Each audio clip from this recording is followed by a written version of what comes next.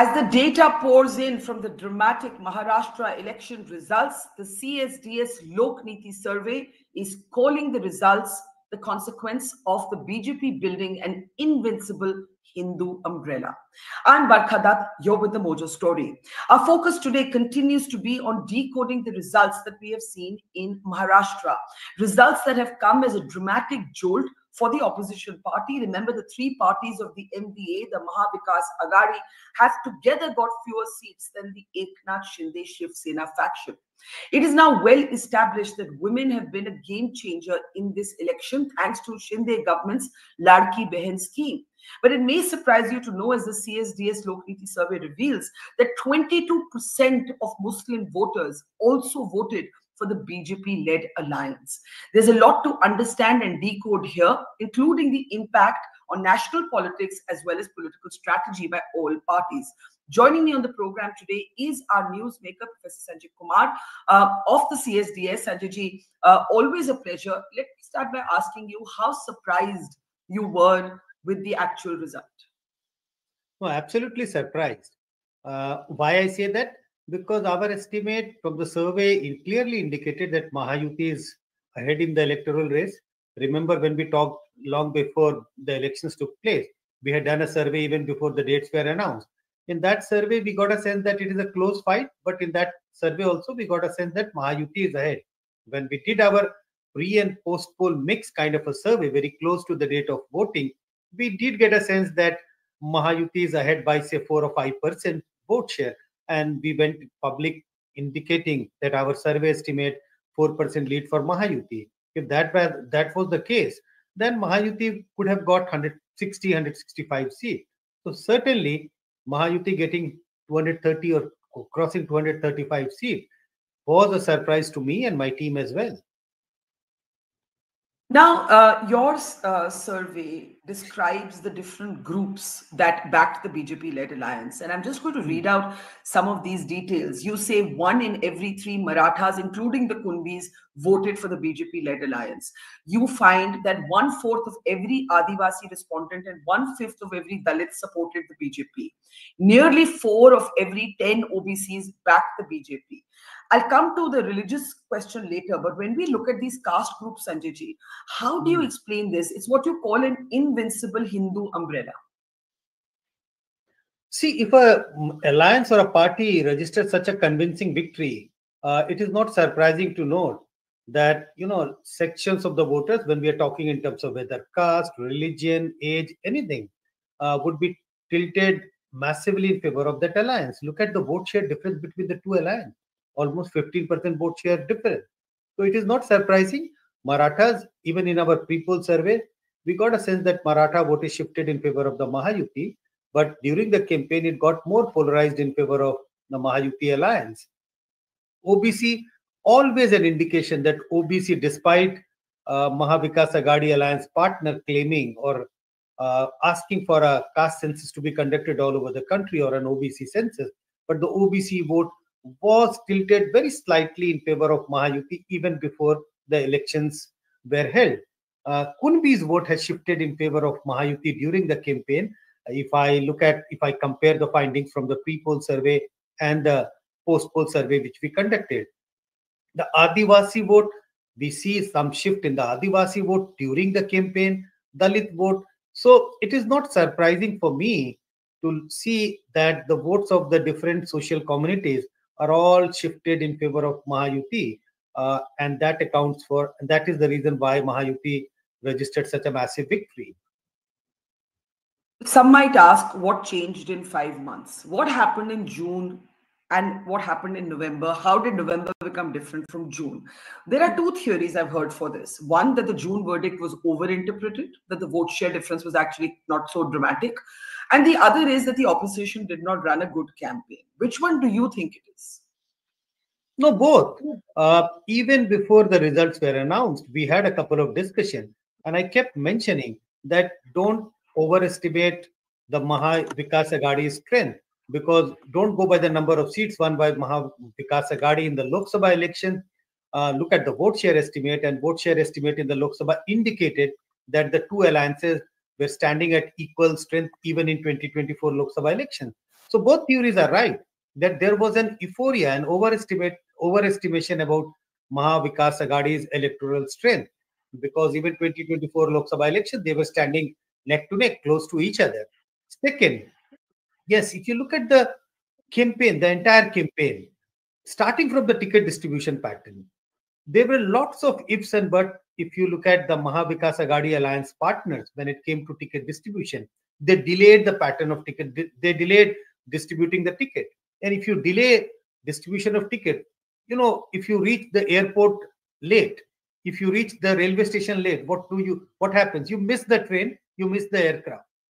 Similarly, I think the delay in even deciding which party is going to contest how many seats, which party is going to contest which seat, that actually affected the Mahavikas Aghadi, because it creates a perception among the voters that this is not an alliance which is cohesive. Second, and I consider this as a big factor, that there was no positive narrative with Mahavikas Aghadi, which they took to the voter. They were banking heavily on the two issues: one, caste census, the OBC census, and Samvidhan Bachao. And voters realized that these are the two things on which state government has no role to play, whether it is a government by party A or party B. Caste census will be conducted by the central government. So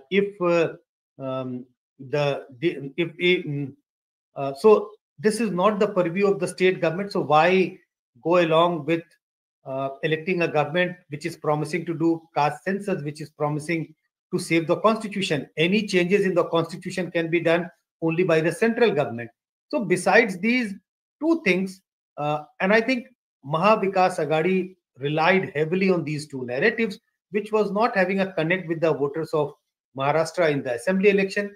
Yes, the same issues did connect to the voters in the Lok Sabha election, because it was a Lok Sabha election. It was an election to elect the national government, and these two things are in the ambit of the national government. So I think these are the two big mistakes by Mahavikas Aghadi alliance. Now, there was a lot of debate and discussion around Yogi Adityanath's slogan, Batenge to Katenge. And even Mahayuti alliance partners like Ajit Pawar, because Muslim voters were important in his constituencies, said that we don't believe in this. And then the Prime Minister came up with Ek Hai to Save Hai. Now, when you look at this possible polarization, you look at what you call the invincible Hindu umbrella, how do you explain the fact that your survey finds that 22% of Muslims voted for the BJP-led alliance? See, if you have rightly pointed out the unease Ajit Pawar had with the statement of batenge to katenge, because in the constituencies where his candidates were contesting, there were sizable number of Muslims. And he's trying to keep a distance, trying to have a slight distance from the big statement batenge to katenge, actually paid dividend to Ajit Pawar. The data released by Lokniti-CSDS post-poll survey clearly indicate that 22% of the Muslims have voted in favor of the Mahayuti alliance, which they may not have expected. So I think there was unease. We all have to accept that there was unease among alliance partner within the Mahayuti about this statement, and I think that is why maybe Prime Minister shifted from batenge to katenge to ek rahenge to safe rahenge. But even ek rahenge to safe rahenge conveys the same meaning. It is the opposite of that. So I think this campaign did pay dividend to the BJP in select constituencies. It helped the voters to mobilize in favor of Mahayuti alliance in the urban constituencies, because the question which is being asked all the time, that why this slogan worked in Maharashtra and why did not work in Jharkhand, and the answer to that question is Maharashtra is a very urban state. It is 45% urban, and if you look at Jharkhand is only 25% urban. So this is a slogan which connects with the urban Indian middle class. I'm not saying that all urban middle class would vote on this slogan, but it connects. It attracts them. It catches the attention of them. And when it catches the attention of the urban middle class, you are bound to get some votes which you may not have expected earlier. But how do we explain the increase in the Muslim vote? Because Ajit Pawar played a very strategic role. He created a distance because his candidates were largely fielded in constituencies where there's sizable number of Muslim vote. So he created a distance. He kept a distance from that, and some local considerations. I'm not sure whether we would be able to say very clearly about what were the local consideration based on the survey, but some local consideration also helped Mahayuti in getting some Muslim vote. But these are concentrated in pockets. These are not spread all over Maharashtra. What we call the X factor, but we should call the Y factor, the women voters.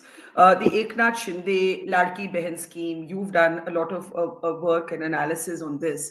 How much did it change? There is one theory that among the Muslims who voted for the BJP, Muslim women may be among them, that this was a hugely successful sort of scheme and it had great resonance on the ground. And good that you have pointed out. I don't think that we even thought of looking at among the Muslim which community has shifted in favor of Mahayuti. Maybe it's women. But for a minute, if we leave aside whether the women belong to the Muslim community or the Hindu community, but generally, if we look at women as a group of voters, we see a massive shift of women voters in favor of Mahayuti. Shift means if you look at the votes polled among men and votes polled among the women voters for Mahayuti, there is a 7-8% gap in favor of Mahayuti amongst the women vote. So women vote has been decisive in the victory of both the alliances, the JMM alliance in Jharkhand and the Mahayuti alliance in Maharashtra.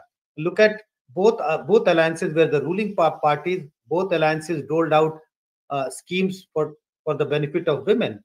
And this has paid dividend to both the alliances in both the states. Zoom out and talk a little bit about where this leaves, in particular, the Congress party. And I ask this because since the Lok Sabha verdict with Congress at 99, there was a sense of a Congress that was on its way to rebuilding itself. I won't use the word resurgent, but on the path of rebuilding. But every single assembly election since then, in Jammu and Kashmir, their alliance partner, Omar Abdullah, said the Congress did not pull its vote. Haryana, everybody thought there would be a Congress win. It ended up being a BJP win. Jharkhand, it's been lifted by the tailwinds of the JMM. And then Maharashtra, of course, is the third consecutive defeat for the Congress in assembly elections. It's a body blow. Where does this leave the Congress party, Sanjay? Difficult times for Congress party, I must say. But I think they are heading into more difficult times if they keep going along with the narrative that there's something wrong with the EVMs. They have to have an introspection about what is wrong with their campaign style. What is the campaign which they are leading, which is not connecting to the people? Where is the miss between their messaging and people not receiving the right message if they think that they're sending out the right message? But if they keep blaming the EVM, I don't think this is going to do any good for the Congress. I'm glad you've brought this up because it looks like the Congress is in denial about the result, that it feels like this is some sort of, some sort of manipulated result. And that will only do them more detriment. It will just make them look like bad losers. No, absolutely. I think whether you lose or you win election, if you lose election, you have to accept that there must be something wrong on the part of party's campaign. There must be something, there must be some missing link between the way party started to select the candidate, campaigned, and took the message to the voter. There has to be some missing link. But if you think that the missing link is there in the EVM, as I said earlier, it is not going to do any good to the party because it affects the morale of the party worker. It even affects the morale of the voter. If you keep blaming the EVM, then even your own voters are not going to vote for you, or they will think twice about voting for your party. Because if I am a voter of a particular party and the party keeps saying whether you vote for this party or that party, the vote goes to a particular party, then your own voters will get disenchanted that even if I am working hard for the party, trying to support the party, but the party is unable to win because of EVM, why should I go and work for the party? This is not at all doing any good to the party. Finally, this has been an election that has been described as an election where the Prime Minister did not play a front and central role. We also saw a similar limiting of Modi's exposure in Haryana. Hmm. There is one argument that the BJP can now win elections without Modi. But your post-poll survey actually finds that there are still big takers for the double engine philosophy. How do you look at brand Modi in the context of these assembly elections? See, there are 2 or 3 points which I want to mention. First, Modi's appeal for BJP or Modi's appeal among the voters in the assembly election is less compared to Modi's appeal in the Lok Sabha election. This is established fact.